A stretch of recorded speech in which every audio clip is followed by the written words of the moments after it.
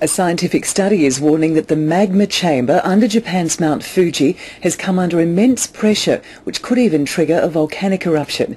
The added pressure could have been caused by last year's massive earthquake, which was followed a few days later by another large tremor directly underneath the mountain. ABC North Asia correspondent Mark Willesee reports from Tokyo. It rises nearly 4,000 metres into the sky, a glorious symbol of nature's perfection and its menacing power. Mount Fuji last erupted in 1707, spreading ash as far away as Tokyo, 100 kilometres to the northeast, and some fear the volcano could soon stir into life again.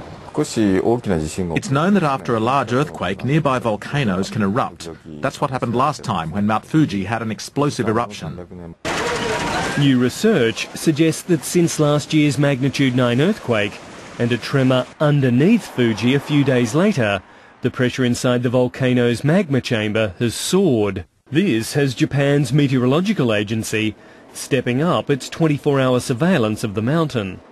The meteorological agency now has 30 highly sensitive earthquake detectors and global positioning monitors on Mount Fuji to give them the earliest possible warning about a coming eruption. If something abnormal happens, we will analyse the data and then send out eruption and evacuation warnings to the media and local governments. It's been estimated that a massive eruption could spread ash over thousands of square kilometres, causing more than $30 billion in damage to health and agriculture.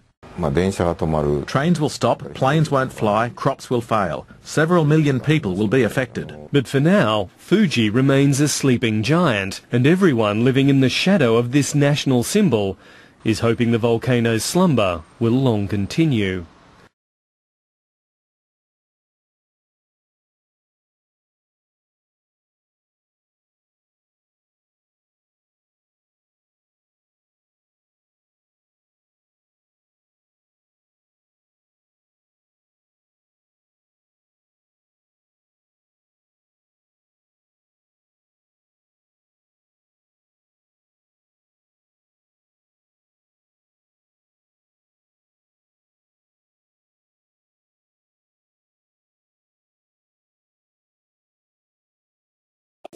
A former chairman of the U.S. Nuclear Regulatory Commission, Dale Klein, says Tokyo Electric Power Company will not be able to sustain itself without reforming its management.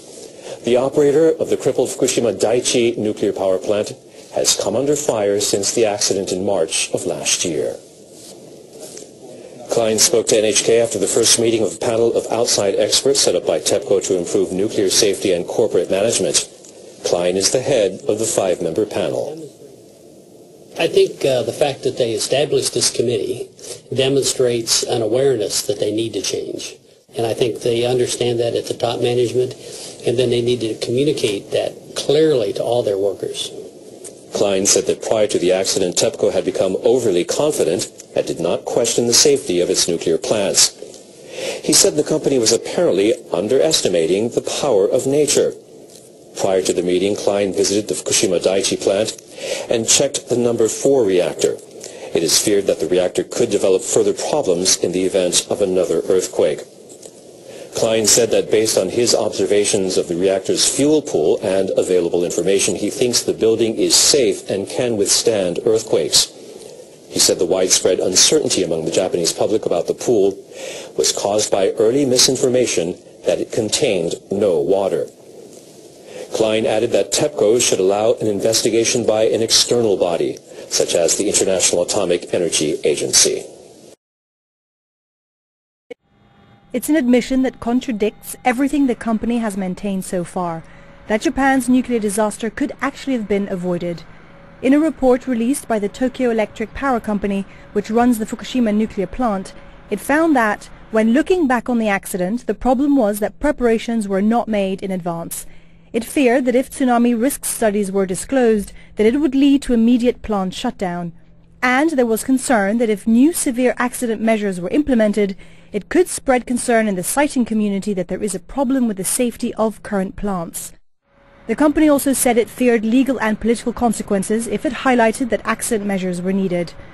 TEPCO had always insisted it was prepared for the tsunami disaster in March of last year, but this report also criticizes the emergency response, citing a lack of expertise and confusing orders from company headquarters and the Office of the Prime Minister. This comes on the back of actually several issues. One is that recently about 90% of the Japanese populace have indicated that they are against nuclear energy in Japan. And in addition to that, there is the popular perception as well that there was too much of a cozy relationship or collusion between plant operators and also the regulators, which enabled this type of lax environment to arise whereby the disaster occurred. There are now far more stringent safety laws in place as a result of last year's disaster, but the Fukushima plant is not alone when it comes to not being adequately prepared.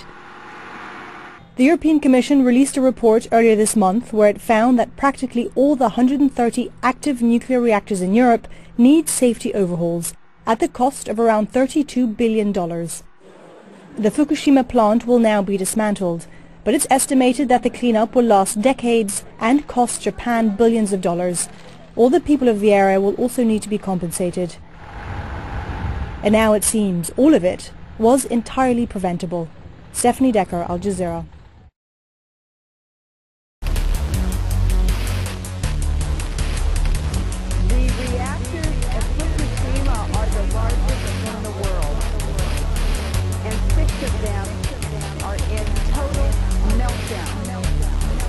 They have been melting down for 30 minutes after the tsunami because the cooling systems went off when the earthquake happened, and 90 minutes after the cooling stopped, the reactors go into meltdown.